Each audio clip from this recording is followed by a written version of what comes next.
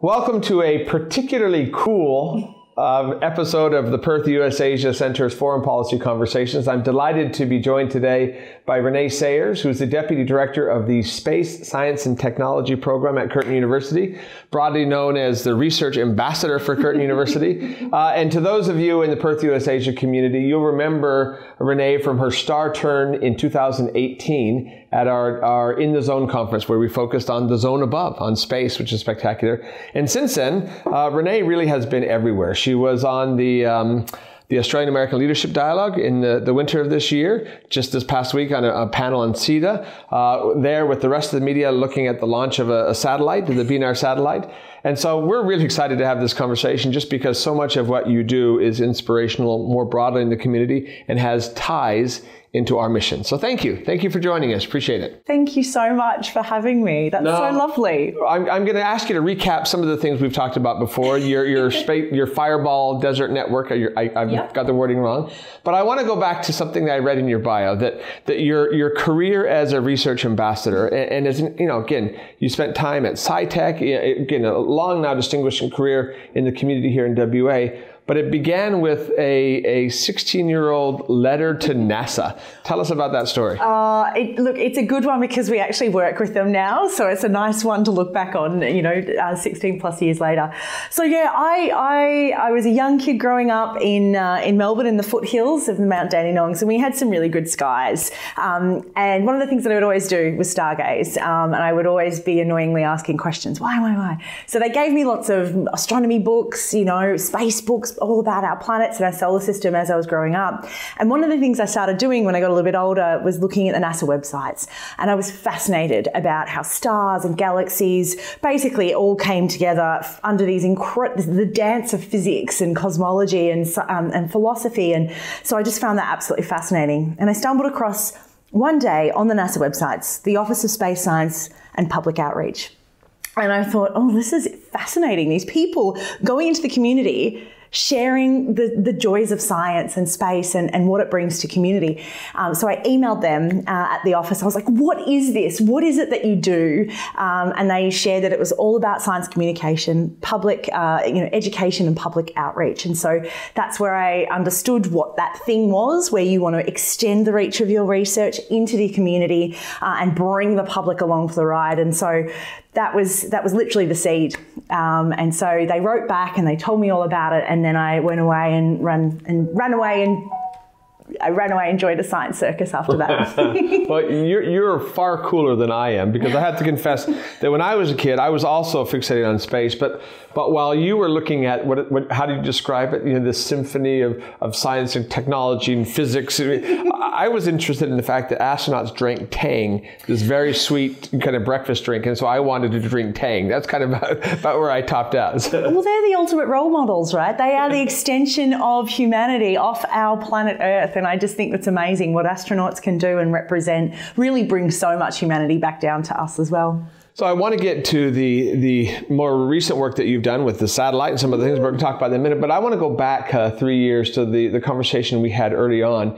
When you presented at the In the Zone conference, you presented on a remarkable Desert Fireball network, and I think I may have got the phrasing wrong, but you'd give us kind of a quick recap of that project and a bit of an update, if you might. Absolutely. So the Desert Fireball network is the sort of seed that the Space Science and Technology Centre grew from. So the Desert Fireball network, headed up by Professor Phil Bland. He came over here on a laureate fellowship from the ARC many years ago, and he built this network with a bunch of young guns and some amazing scientists and engineers. And effectively, these are disruption-tolerant observatories kicked out into the desert.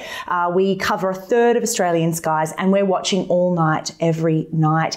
And what we're watching for are these bright meteors, these fireballs.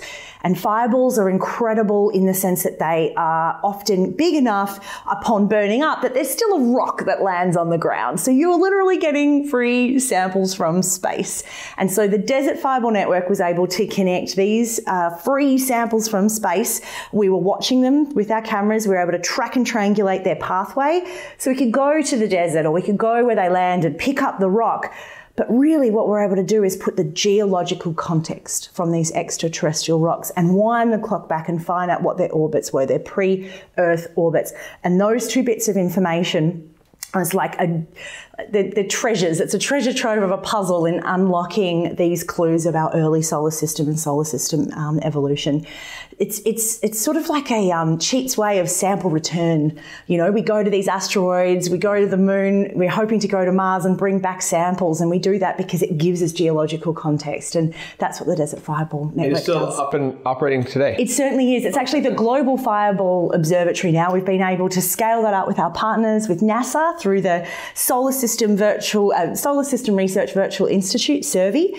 And so there's cameras now. We had about 60 of them in Australia. We've now got 150 around the globe. And so that network extends around our planet as well. So lest you think my misspent childhood was spent drinking nothing but Tang, I was raised in the high deserts of Arizona, and my home was about 3,000 meters in elevation, so very, very high. And almost every summer night we would sleep out on the lawn and just count, shooting stars. And they were just, we call them shooter stars. We know what they are now, but they were just everywhere. And it wasn't until I moved to a city or to a lower elevation, even like we're right now, that I realized how fortunate we were to see those with such frequency without the technology. Now, Professor Bland and yourself and your team have really gone from strength to strength. So from that, we're in the news extensively this year. Your big project. Tell us about BINAR. Oh yes. So BINAR, we have a model of the BINAR-1 satellite, the little CubeSat here. So this is a one-to-one of what's actually up in orbit right now. It was just deployed from the International Space Station earlier this month, and it's Western Australia's first satellite, and it's the first of many. So we have, cool. Yeah, it's very, very cool. Try not to break it there. It's very, very cool. Oh, my toddlers definitely had a go at this, so it seems to be pretty sturdy. So yeah, BINAR. So BINAR is the Noongar word for fireball, and it just touches on our origins. As a research group and as a university cluster, where we're a cluster of researchers together, wanting to take that heritage from the Desert Fireball Network and apply it to space science and engineering. So the thing about throwing these observatories out into the desert is they have to be really hardened, and they're autonomous, and it's very difficult to go out there and touch up or get in contact with these systems. So we had to build them really ruggedly. And getting them out there was really bumpy, similar to a launch, for example. So we had this heritage, and so what we wanted to do is create a platform to enable further research of our solar system. We see the BINAR space program as a pathway. We have 7 launches, in the coming years. The first one, obviously, was just this year, and all on the pathway, an R&D pathway to get us to the moon and support the Artemis missions on a ride share for a twin orbiter mission called BINAR Prospector. So we really see this as a tool for our further inquiry into our solar system, and we want to bring the public along for the ride, and we want to work with other researchers. We want to get Australian PIs on Australian missions, and we see that space missions and science is a really incredible gateway to be able to connect Australia with the begoning space sector we see. So the cool factor aside, I want to bring this back to kind of the work that we do here at the Perth US Asia Center. Tell us a little bit about how you got BINAR into space. What's the process? Who are your collaborators in that endeavor? Oh my goodness, absolutely. Well, firstly, it's very hard, very expensive, very long process, but we did a few things along the way that allowed us to do this a bit easier. So one of the ones was we were working with our partners, so Fugro Marine here in Australia, and particularly their Spark Centre. So this is the Remote Operations Command and Control Facility. We also had support from the state government with some seed funding just to kind of establish that program and help us connect this program out with the community here in Western Australia and beyond, as well as AROSE, the Remote Operations for Space and Earth. It's an industry-led consortium. We were part of the founding partners that put that sort of together in the sense of unifying Australia's, and in particular Western Australia's, remote operations capability, unifying that in lots of different sectors and bringing it together and helping us pave towards the moon, and of course having a process to bring those benefits back down to Earth. So they were our collaborators here in Australia. We also worked with ESA, with ground control, mission control. So they were helping us communicate with BINA. ESA is? Oh, the European Space Agency. Thank you. We also worked with the Japanese through a company called Space BD, Space Business Development. And that's the sort of branch of JAXA, the Japanese Space Exploration Agency. And that's all around being able to get, satellites like ours on ride shares, and secondary payloads of the JAXA resupply mission to ISS. So they were amazing working side by side with them. It really was one team across two countries in that respect, getting us, through all the technical and the legislation and all of the legal work. I mean, the paperwork alone for this launch weighs twice as much as the actual spacecraft we have here, or that's actually in space in the end. So an enormous amount of work has gone into this. And it's been, the origins of this program were actually in sort of honours and PhD projects. We have some incredible staff engineers who came from the Desert Fireball Network. And so, with, a couple of them, with a few of our wider space science and technology members who have done space missions as well. We've got someone who built instruments that are now on the surface of Mars and on Titan. So we've got some heritage around how to do this. But it's, of course, when you're doing it yourself, scratch built, it's an extraordinary process, and have everything lined up is just amazing. Well, one of the themes that you will recall ran through our In the Zone conferences, and really almost everything the center does, is that these really complex issues cannot be handled by ourselves alone, by one country alone, by one institution alone. And so the fact that you're working together with the Europeans, that you're working very close together with the Japanese, together with NASA, yes. It really gives you a sense for the level of coordination, cooperation needed. And in the end, that's our fundamental theme, right? We're as an institution dedicated to improving understanding cooperation between us and our partners in the Indo-Pacific, and that extends clearly to the bounds of space in that process. Let's go back to Australia a little bit then too. There's been some big developments since you last spoke for us back in 2018. We now have our own space agency. So tell us a little bit about space in Australia, where you kind of see where we are so far and where we're going. So we have a space agency about 3.5 years old now, and what they were initially trying to do is set up an agency so we have a front door for international cooperation and to kind of lift our space sector and provide those opportunities for the workforce and for industry. The one thing though that still we probably could have a little bit more room for improvement is the role that research and universities can play in this ecosystem. And when we talk about international cooperation, we talk about our own capacity as a country to be able to meet the needs of industries, national security, critical infrastructure, all of these really important elements to our livelihood here in Australia today and in the future. We really need to make sure we've got a strong base, and I think space is an important part of this.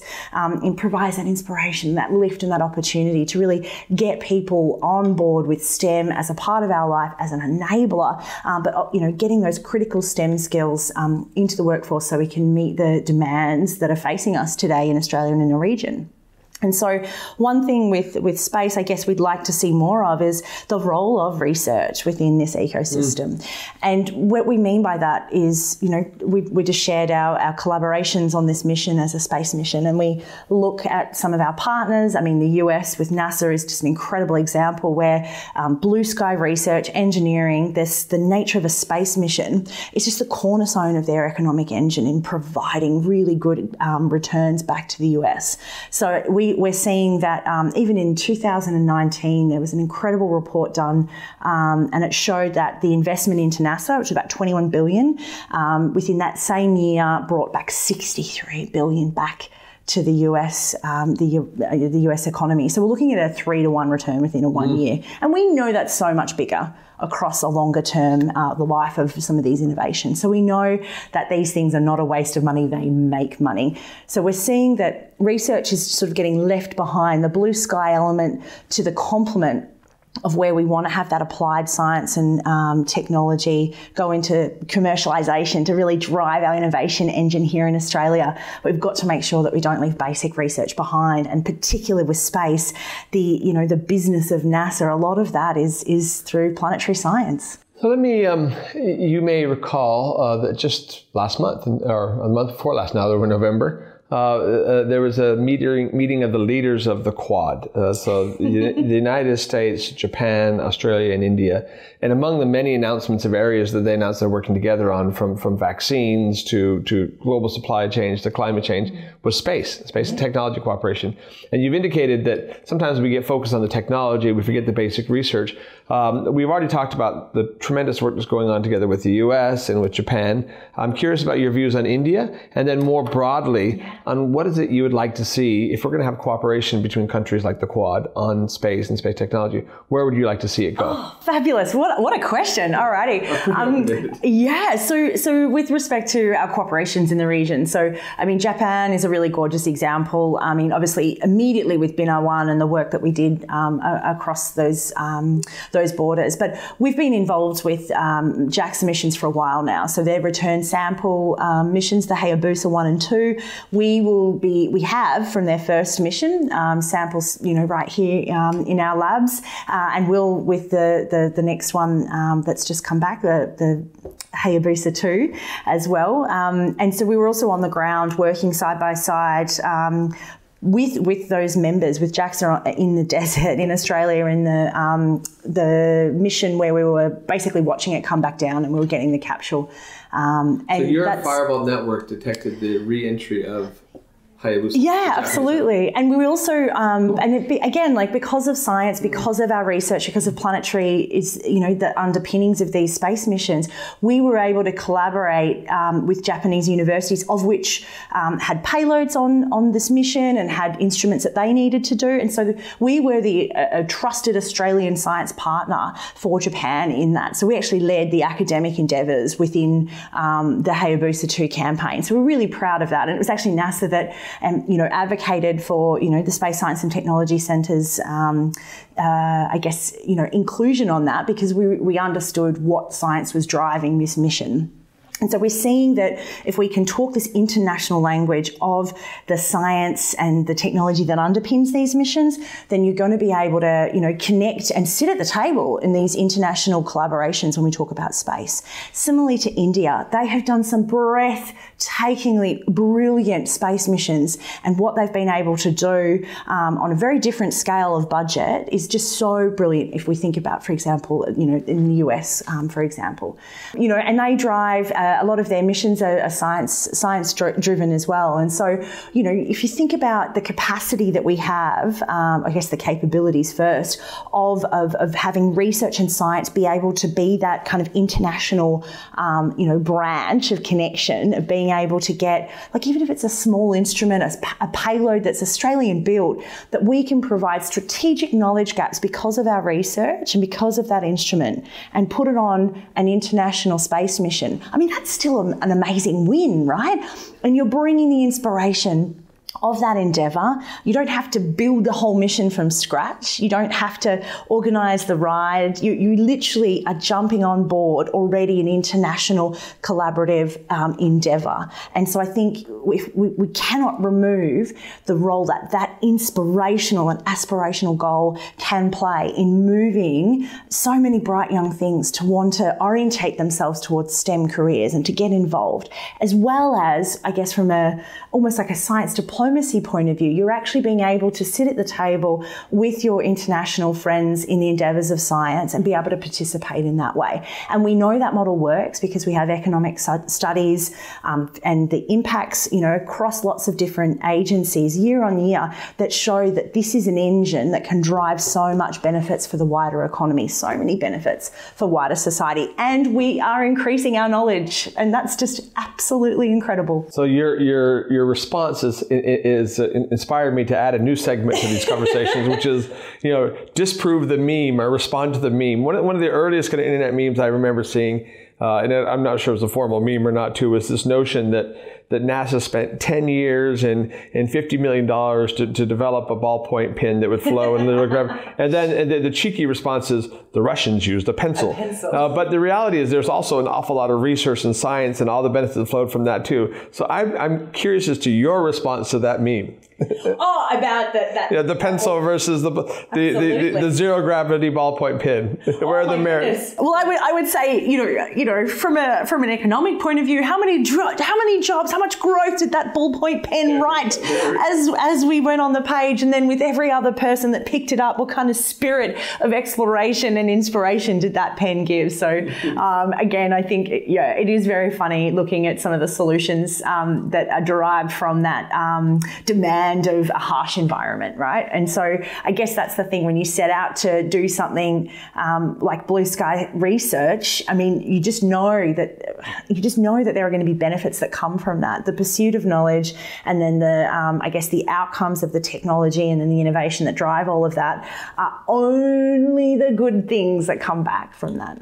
Now, in addition to your work with the Australian American Leadership Dialogue, I know you've been coordinating kind of the youth leadership dialogue efforts.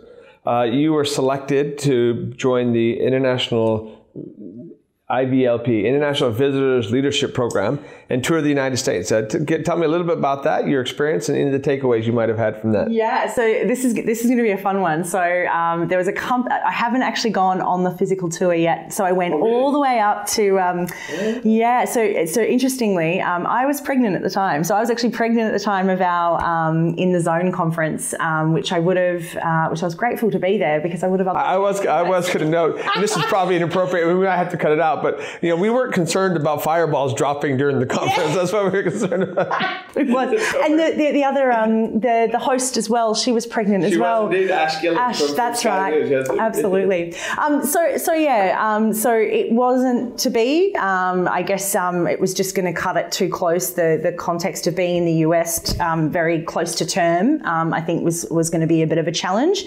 and so I wasn't able to fulfill that particular tour.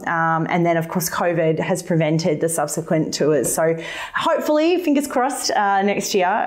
But what was really interesting was the process getting to that point. And what for me was just incredibly humbling was to see that there's a role to play in the context of outreach and being able to advocate for planetary research and STEM in the community and being able to connect with other, emerging leaders around the world on that.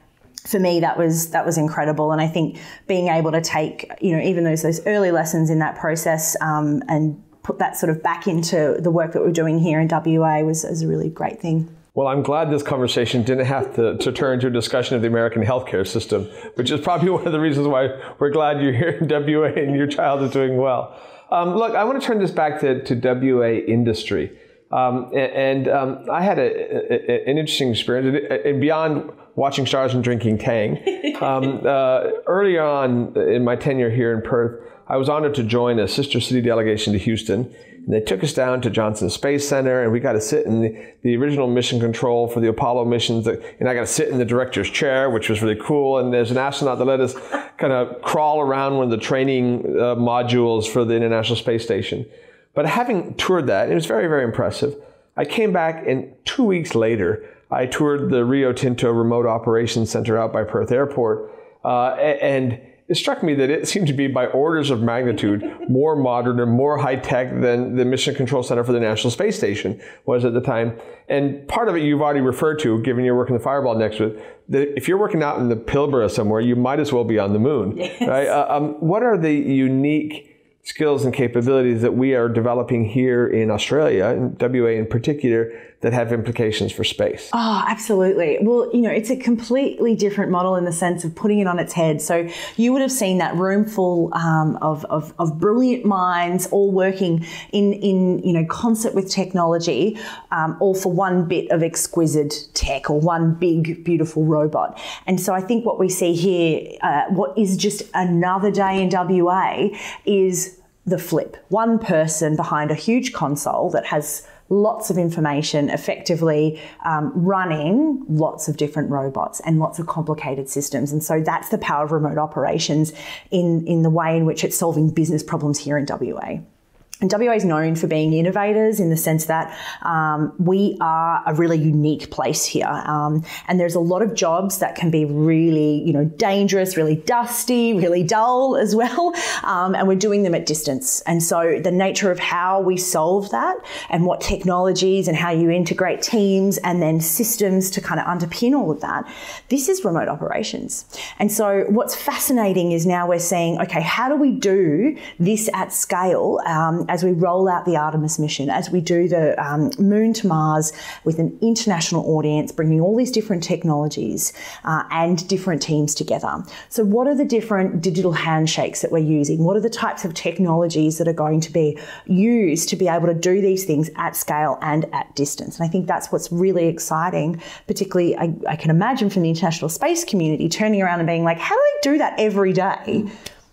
It's just another day in WA. And so for us to be able to unlock what those elements are and being able to then apply them to the problems in space, that's a really fascinating opportunity here for WA, and another really fascinating thing that we can provide to the community. And it's actually a benefit in the sense that we're a little late to the party in having a formal, space agency as one of, a developed and advanced economy in the world. But really what that means is that we can start to understand where are we heavy hitting, right? So where are we world leading? And we know that there is world-class remote operations here in WA. And I think if we can understand how to unlock that and apply it to space, not only will that benefit the international community as we continue to go on and, pursue an ongoing and sustained presence in the moon on the way to Mars, but also bring all those benefits back so we can give our kids here in WA a new outlook and a new identity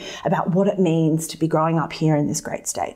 It's nice to see the extension of the tagline. It's just another day in WA, taking the size. Although I know that you can tell you're in WA when the traditional dirty, dangerous, and dull has been shifted to dangerous, dusty, and dull.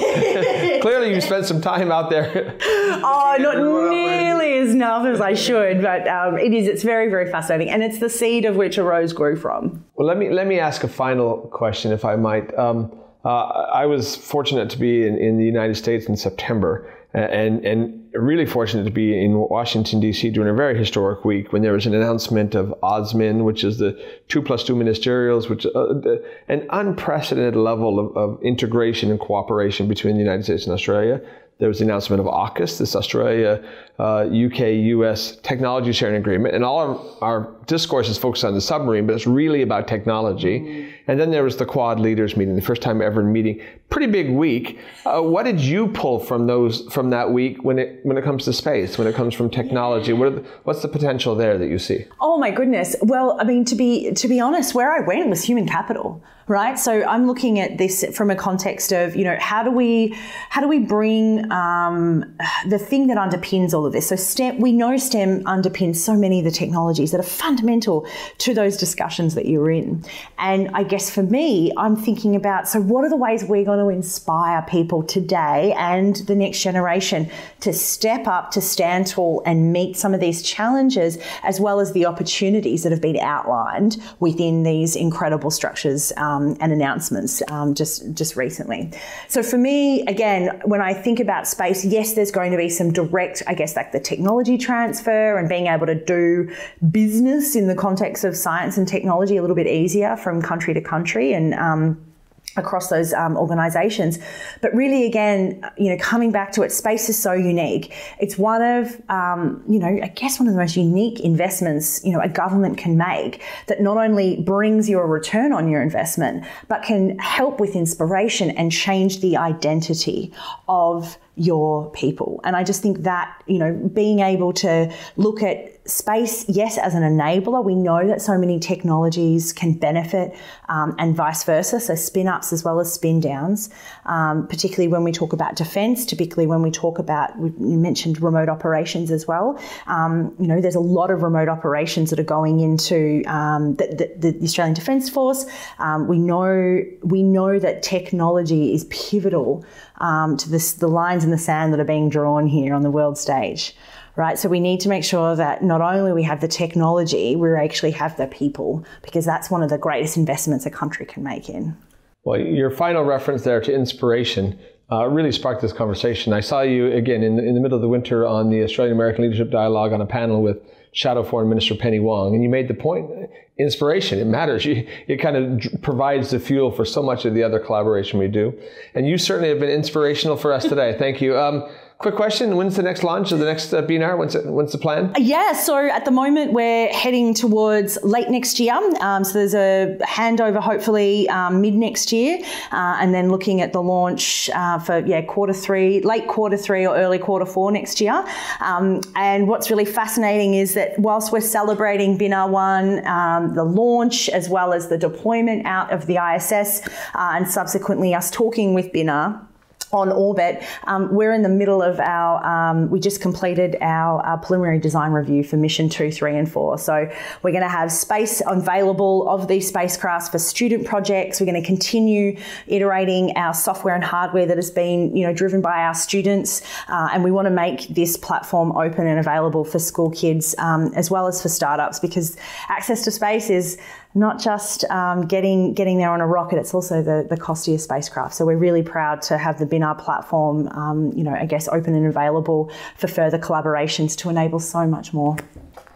Research Ambassador Renae Sayers, thank you so much for this conversation. And whether you're watching this from here in Australia, from the United States, from India, Japan, or anywhere else in the Indo-Pacific, watch this space. There's a lot coming down here. I'd like to continue the conversation, but I have a deep hankering for a cup of Tang, and I've got to go find it. So thank you all. Appreciate it. Thank you so much. Pleasure.